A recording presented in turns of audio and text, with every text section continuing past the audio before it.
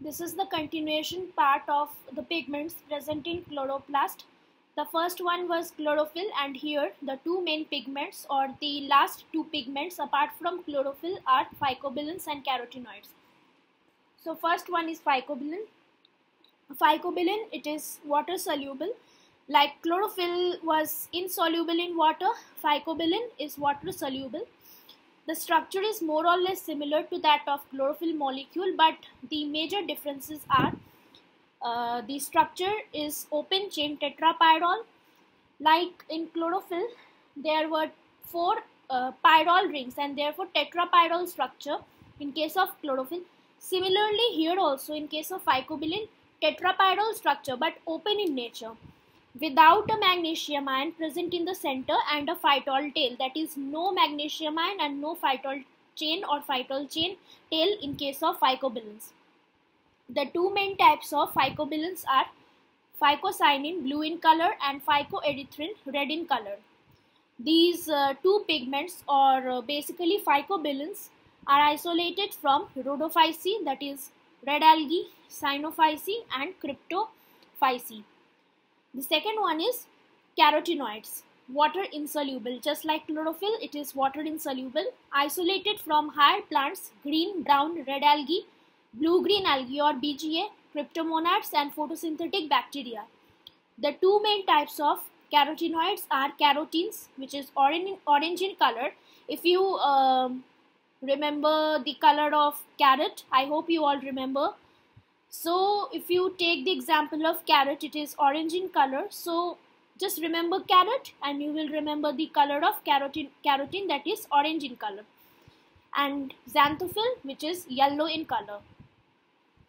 Now there are some few points like chlorophyll, all the three chlorophyll molecules, that is A, B and C, all these absorb blue rays or absorb in the region of blue colored rays between the range of 450 nanometer, and in case of red region the absorption spectrum is between 650 to 700 nanometer of visible spectrum.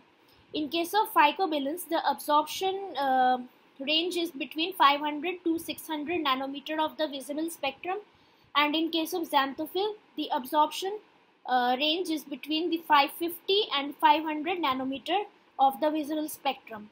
These few values are very important and often asked. Both the above pigments, that is phycobilin and carotenoids, these are commonly known as accessory or secondary pigments because they protect the chlorophyll molecule from photo-oxidation. Photo-oxidation is the damage of chlorophyll pigment or the activities shown by chlorophyll pigment due to longer exposure under sunlight. Too much of exposure of sunlight may damage the function and the structure of chlorophyll molecule, and this whole damage is protected, or the protection is given by both these pigments, and therefore they are known as accessory as well as secondary pigments. They both are needed in the process of photosynthesis as well as they are needed for the protection of chlorophyll molecule, and therefore chlorophyll molecule which is present in thylakoids, it is associated with these two pigments also for its protection in the thylakoid. The last point is that phycobilins and carotenoids, these two are isoprenoid compound.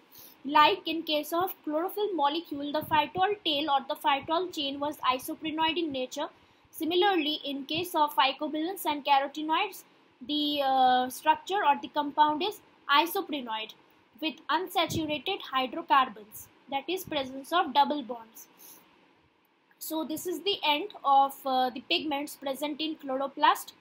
Now my further topics will focus mainly on the process of photosynthesis, light reaction, dark reaction, and few more important points regarding photosynthesis. Thank you.